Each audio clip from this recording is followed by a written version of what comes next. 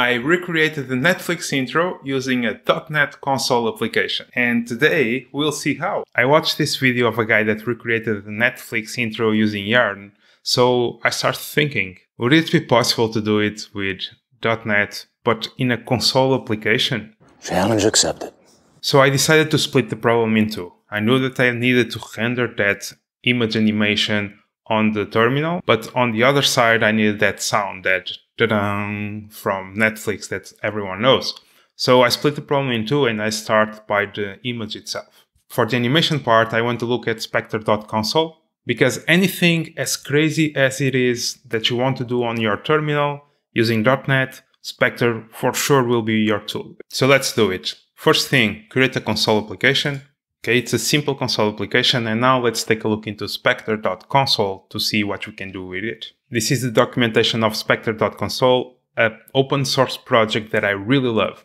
Make sure that you go to the GitHub page of Spectre and you'll leave a star there. I know that I want to render that image animation, and the way that I'm thinking about it is that maybe I can find a way of translating those frames that we see on the animation into multiple images that I will render one after the other one. First thing is installing spectre.console. So let's go here to the kickstart. I need to install this package, run the command on the terminal. Spectre is installed. Let's look for something for images. We have here the canvas image. As you can see from the documentation, I can pick an image and I can write it to the terminal and see something like this. Obviously, our end result will have a lot of pixelization. We can't expect something as well-defined, high resolution as we see on the TV, but if we recognize it as Netflix, it will be a success. So that means that I have to install this package. Okay, done. And now let's start doing our magic. My idea is to use a GIF and find the frames of that GIF and then render one by one. Doing a quick Google search, you can find a lot of GIFs with the animation. Okay, we can see it here. So what I will be doing is just downloading this image and adding it to the project. I add the GIF to the project, so let me ensure that it goes to the output directory. Since I don't want to render each frame of the GIF frame by frame, showing one after the other on the terminal, I want to see things refreshing on the same place. I can use this feature of Spectre that is the live display. Okay, so I will use the nconsole.live, and inside this lambda, I will be defining the renderization of frame after frame.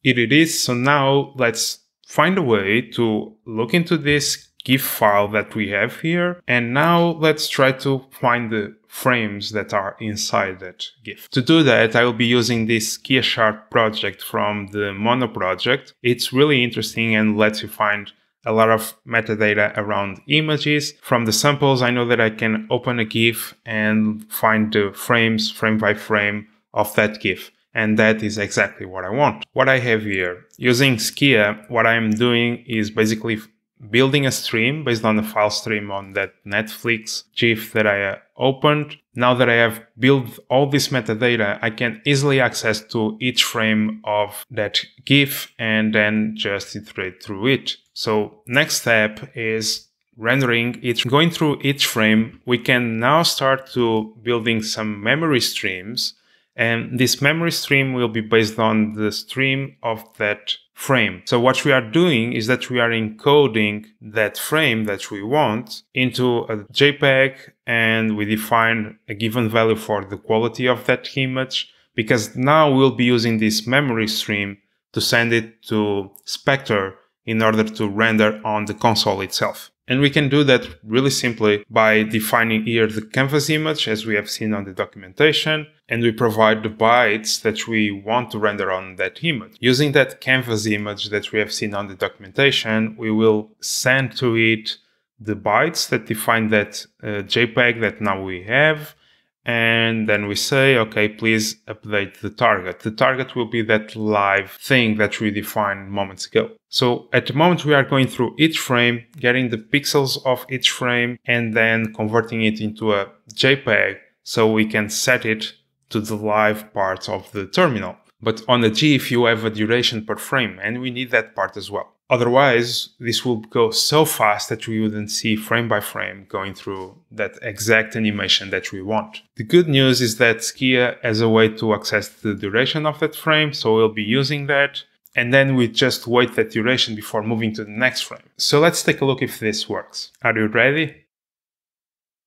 And here it is, okay? It looks like Netflix for me. I know that you see every pixel, but this is the spirit of the terminal. Now that I'm looking into this, let's just remove this final part. We don't want the yellow world anymore. Audio was a bit harder to accomplish than the animation part. At the moment, .NET Core has no unified way, cross-platform, of playing an audio file, so I have to be a bit more hacky on this part. Since I don't have proper tooling to doing this with .NET Core, I'm on a Mac and I need to trigger that sound, that ta-da. I will try to do this in a different way. So the first thing that I will be doing is finding a sound file that I can add to my project that has that sound. On a quick Google search, I found an MP3 file. I'm just making sure that it goes to the output directory. And now I need to play it. Since I don't have a library to do that, what I'll be doing is just trying to trigger an application on my Mac that will play that sound. If you are on a Windows machine, you can do exactly the same thing, but we'll be using a different application. But you can apply the same principle. On my case, what I'll be doing is just running the AF play, and on the AF play, I need to provide the file that I want to play. And on my case is the netflix.mp3, and if I play it, right.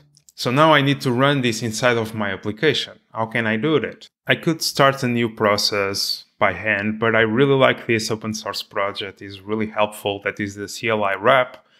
Once again, make sure you leave a star. And as you can see, we can simply trigger the execution of a file, and we'll be doing exactly that, but with AF file on my case. You can do that with different applications if you are on Windows, once again. Install the CLI wrap package. We can create a simple method just to play a given file. Okay, on that case, I'm using the CLI wrap around AF play with the file name as an argument to execute. This will return a task, so now I need to think where I want to play this soundtrack. And what comes to mind to me is that I want to start playing exactly that thing when the animation starts. Since I'm going frame by frame, my idea is that I know that I'm on the first frame, right? If the frame is 0. So maybe when I render that frame, I will trigger that execution. Let's try. So if frame is 0, let's run a task and call the play method with our netflix.mp3.